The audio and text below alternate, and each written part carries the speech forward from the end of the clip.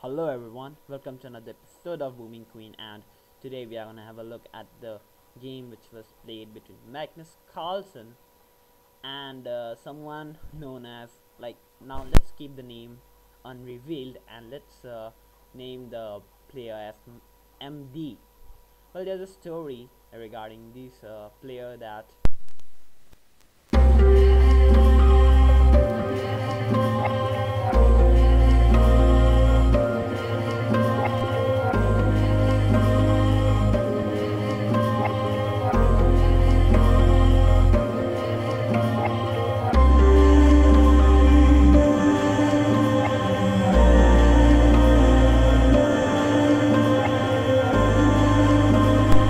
and in the opening is Evans Gambit, and this is all theory. Well, black is Magnus Carlsen, and from the white side who's playing is MD. I'll reveal the name later. Well, after d3 we have queen to b3.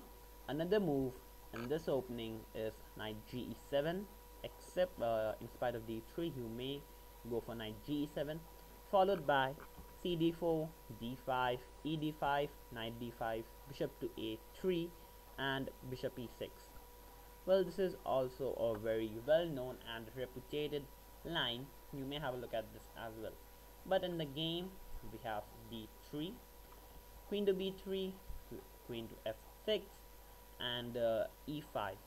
Well, Magnus said that he's already impressed with the way white is playing, because the pawn on e5 cannot be captured if you go for it. Similarly, rook to e1 is played, and if you try to save it with d6, then bishop g5, you have to move the queen at the same time, eyeing the knight. So you have to play queen to f5, knight e5, d5, queen to b5, queen to d7, rook to e5, king to f8, queen to c5, queen d6, and what's the next move? Well, congrats if you found the move rook to d8, and it's the beautiful checkmate. The king can't move, and this also known as smothered mate. It's a smothered mate with her rook and the bishop. Yeah. Well, after e5 we have queen to g6, eyeing the pawn on d3, and nice life for Magnus. Here we have rook to e1, knight ge7, bishop to a3, and a mistake came here as Magnus played b5. Well, Magnus's point was that if you try to evaluate this position, you will see that black's pieces are good, they are active, but white's pieces are more active, as he has only this knight to develop, which has its route clear. White's king is castled, but black has to castle now, and the bishop on c8 is really bad. So he finds a way and he chooses the move b5. A better option would have been to do the same thing but in a different way, with which I mean d5. If ed6, this en passant, cd, and rook e3, and in this position you may castle, and it's around about equal, but black has a slight edge. Well, after b5 we have queen b5, rook to b8, queen to a4, bishop b6, knight bd2, bishop to b7, and knight to e4. Here white is back in the game. White is better in this position.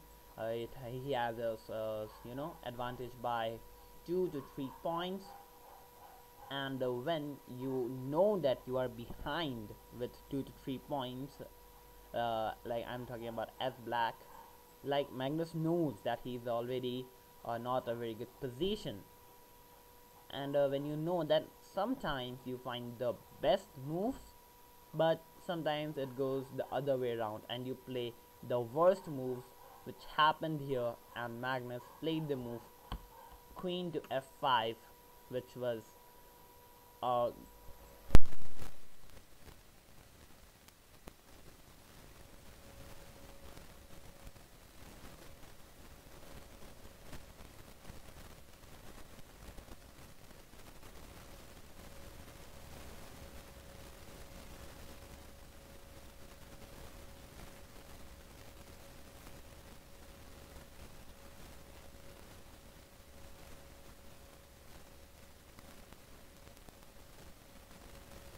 after the move knight to f6, he has the advantage of close to 1.1 points.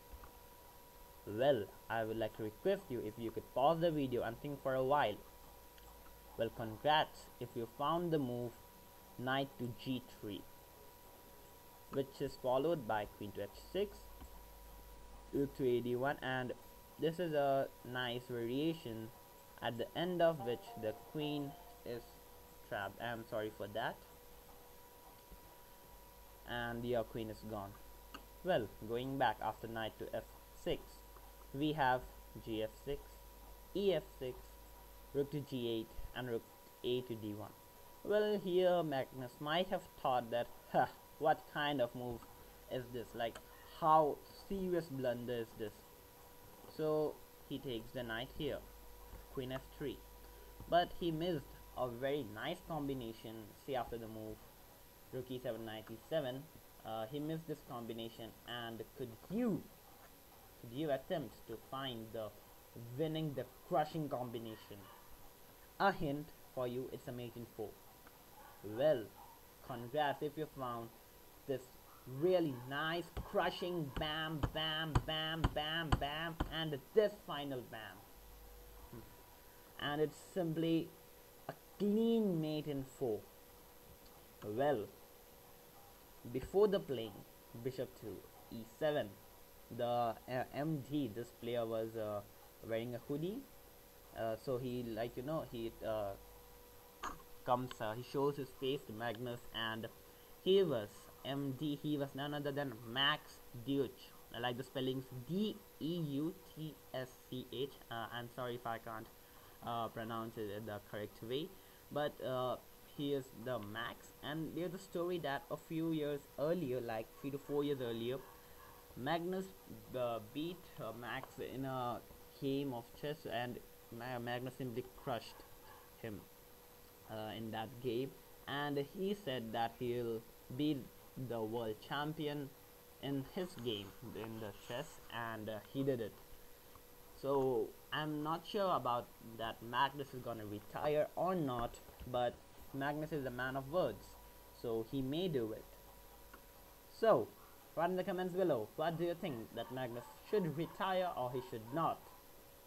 Write your suggestions of the game, and if you got my analysis or not.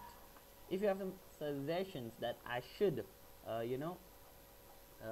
consider to improve my analyzing skills, then do let me know in the comments below. Well, I'll check you out in some other video with some new games, some new stories, some new news, and till then, ta-ta, bye-bye.